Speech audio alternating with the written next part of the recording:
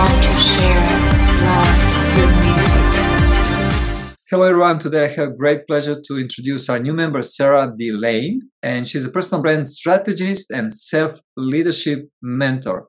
Hi Serah, it's a great pleasure to have you in our community. Thank you for arranging your time. Yes, thank you. I'm very excited to I'm excited to geek out with you on personal branding.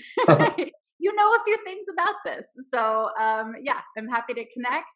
And I look forward to just a fun conversation with you. I have been in the space of personal transformational leadership and branding, creating my own business, all of that. So combined, I have about 27 years experience as an entrepreneur, growing, building, all of those things.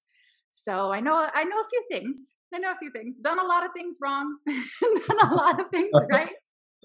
And I always love sharing my mistakes and my successes. So yes, I love talking about personal branding. I love talking about archetype psychology, really diving into that, and then really supporting people in growing their online platforms and their businesses, and being able to really create that foundation for freedom for themselves. Okay, I'm very curious, what brought you in this area? Is that was something you were always thinking about, or you had some different background before? So how did you start thinking and execute these personal branding strategies for your clients and community? Yes, thank you. No, I actually started as well. My first experience of being an entrepreneur, I started at 13. So started my journey very early. I was a successful actress in the entertainment industry. So got to do wonderful things. That was really my foundation in understanding psychology, archetypes, character building, but really understanding self. And then you are the brand. So really understanding how personal branding works in one industry.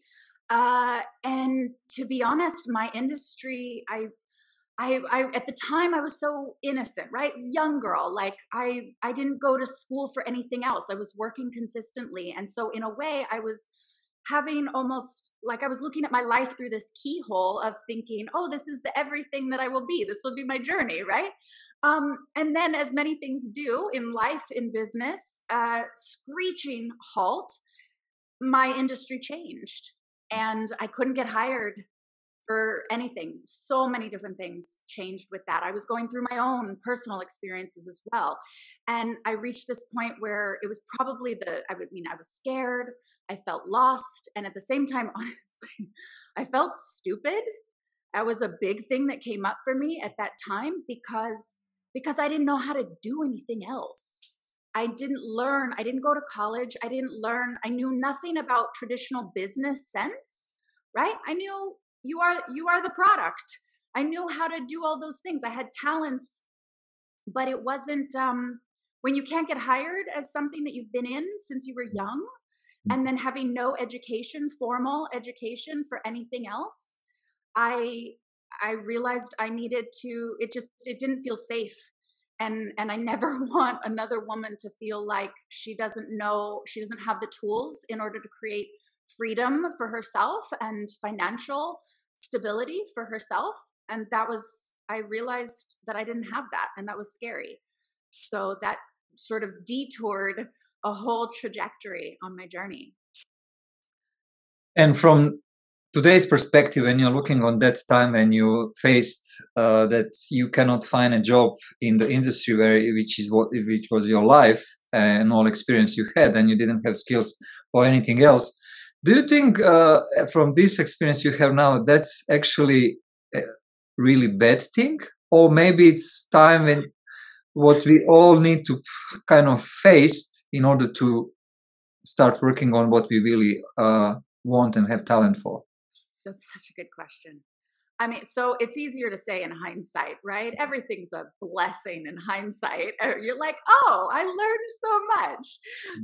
And that was a detour. And sometimes it feels like something higher than you is changing the trajectory of your life. At the time, that is not how I felt. I Not at all. ask you from No. today's perspective, of course. Today's perspective, I'm so grateful. I'm so grateful. At the time, I was scared out of my mind.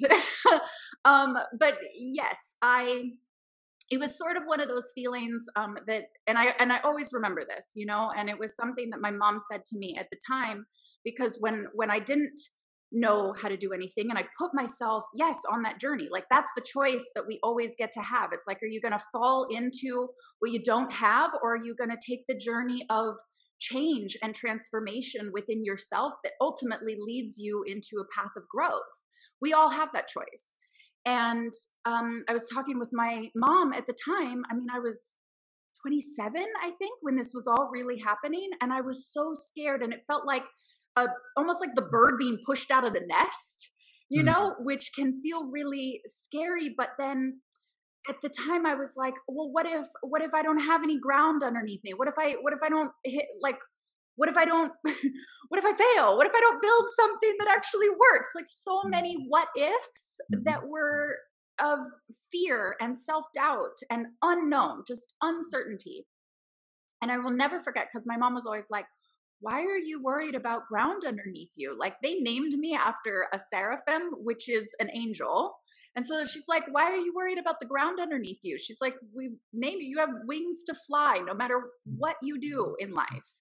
Mm-hmm. And in that moment, like it always gets me every time, because I remember that oftentimes we're always going to hit a plateau, which is going to make us feel like we're at the bottom of a new level. And it's going to push us into our next journey. And it's going to feel like you're being pushed out of the nest. And it's going to feel like you don't know if there's going to be any ground underneath you, like at all. And you don't know what's going to happen. And industries change. Mm-hmm. And yet, if we remember that, like, we are our own strength and that you will always find your wings on the way down and you're never falling, you're just riding the wind. That was the reframe. So yeah, in hindsight, I think it was a blessing. It's totally changed the transition of my whole life and my career, and I wouldn't take that back for anything. I do more helping empower women, especially in their businesses and creating foundation for themselves, than I did feeling like I was suppressed and objectified as a woman in the entertainment industry, to be quite honest. So as much money as I was making there, I make more money now empowering women. So I'm grateful. But yes, I had to go through a journey of first finding myself and then building something I was proud of, building something that made me feel like I built something from the ground up without knowing any tools. And so if I can do it, then I know any woman can do that. And it's my pleasure and purpose to help women and ambitious women who want to be able to do that for themselves. Wow. Such impressive transition from the place where you used to be. You were 27 at that time, and someone who is unsecured and don't know what future will brings to you. And what was that which made you think that you somehow can make it? Is you find somebody who supports you? Did you even care what other people think?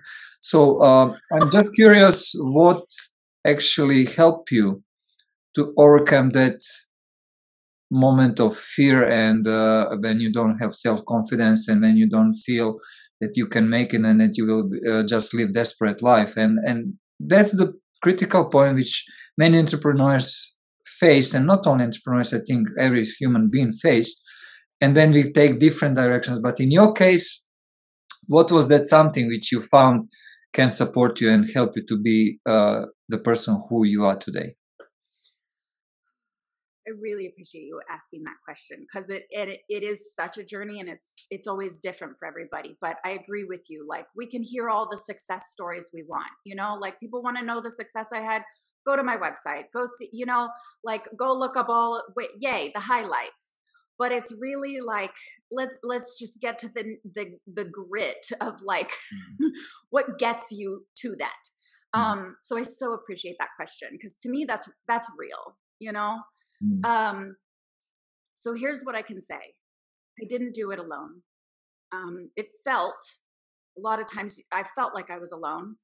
I did have to seek out mentors. And it's truly is so cliche, but it's like when the student, I don't want to say when the student's ready, it's when the student's asking. I may not have felt like I was ready, but I was asking. I didn't have the answers and I was actively seeking. So the energy, I follow always a lot, right? Very, very intuitive and very like following the energy. And so to me, the pull was to seek the information, actively going towards like a future. I didn't want to look at the things, the challenges of my past anymore. I really took on, okay, that's not going to help me back there. Even where I'm standing right now won't help me. I need information that's going to help me get from where I currently am in my present into my future. So I had to shift my focus. And then I had to actively ask for information, teacher. And it came in so many forms, right? So I very much, it could be a song that is inspiring on the radio, and I would follow that. Oftentimes I would ask, and it would be 2 steps to the next thing. What I mean by that is if it's not the one thing immediate, then if you're a yes perspective, then you're always going to take the next best step that's ultimately going to lead you to whoever that is for you. So yes, I was an active yes person. I was seeking, and I found mentors. All the information that I didn't know, right? How to build the business, even diving into, the understanding of deep subconscious work that I love to teach. I sought out I didn't know what it was, but I was like, I have this feeling. And then the teachers ended up showing up. So to me, I wasn't resisting change. I was leaning in. My dad would teach me how to drive by putting me in a go-kart when I was 16. And one of the things when you're going around a corner, right, you can kind of put on the brakes a little bit, but then you don't lean against the corner, like you lean into the corner. And if you lean into the corner just the right amount, then you can like hit the gas and you can keep going faster around the corner. So that's always been a principle of whenever you hit a corner, like you lean into it. You lean against it and you're going to create more resistance. So I believe those that leap, those that allow for leaning into change, those become leaders. Those become the innovators. And when we can do that, and the more that we have people leaning in and stepping into that, the more that's going to ripple out to all future generations. So that was sort of the perspective that I had. And yeah, found people to help me. You don't know what you don't know. There was, Oh yeah. I can say it was very intuitive, but I still had to learn tangible, practical, and that I bring into even the things that I teach. I wanted techniques that would create tangible behavioral change in myself. I didn't want airy, fairy, fluffy, like, don't tell me to write it in a journal. Like I'm good. I don't need to write in a journal. Trust me, you don't want to read what's in the journal right now. You know what I mean? Like write down what's positive. Like to a certain extent, that can be bypassing for me, right? I wanted something I could like put my like energy into and then put into practice. But that was what I was actively seeking. Also on this journey somehow fall in love in psychology. How to put it into practice. Yeah. Like you can have like even in branding, when we talk about the archetypes, right? We understand that this is they're parts of our consciousness, right? They're collective, they're aspects of us that we connect to. They're all collective consciousness. Oh, yes. That's wonderful conceptually. How do we then take that concept of something we can't see? It's somewhere in there, right? Somewhere way back here in our subconscious mind. How do we pull that out and then actually put that into, great, how am I going to use that as a tool to not only change my behavior so that I can reach higher states of whether it's consciousness or whether I want to change my behavior so I can get out of my own way, and imposter syndrome and self-doubt doesn't keep me looping in negative behavior. Or how do I apply that into my business so then I can be seen more as a leader, so that then I can actually be attracting and being a vibrational match to those people that I really want to work with? That's the difference. Everything's conceptual until you put it into a strategy. So I like taking concepts and like things that are maybe sometimes harder for people to understand or complicated, and then putting them into organized structures and strategies that you can use for your own personal development and then your business growth and development. Even when I'm teaching business stuff and people are like, give me the strategy and like help me organize, right? And all this stuff. And I'm like, that's wonderful. But we need to find your persona, like the foundation of who you're being or who you need to be, not just for the people that you want to support, not just for you to access your future, right? The every next level of growth is going to require another level of you, right? We've heard this 1,000 times.